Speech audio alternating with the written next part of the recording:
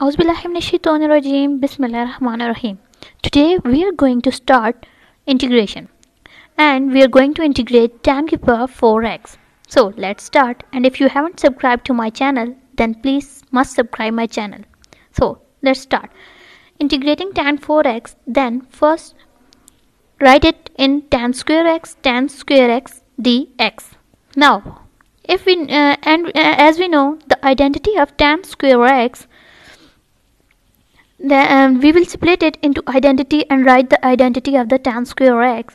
Now tan⁴x into identity of tan⁴x is sec⁴x minus 1.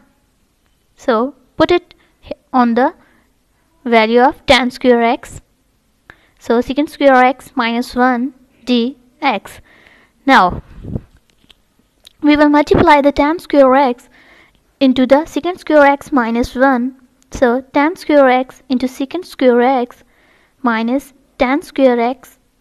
We will split integration sign to both of them and write d of x onto both sides. So now tan⁴x, I will write the whole power of square into and write sec⁴x dx minus tan⁴x and put the identity of tan⁴x sec⁴x minus 1 dx.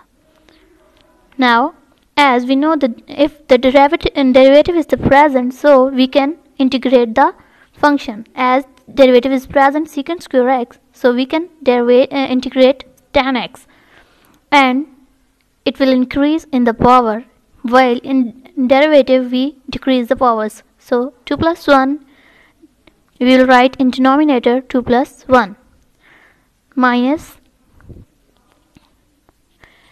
integration of sec⁴x minus dx as minus plus, so integration of 1 dx.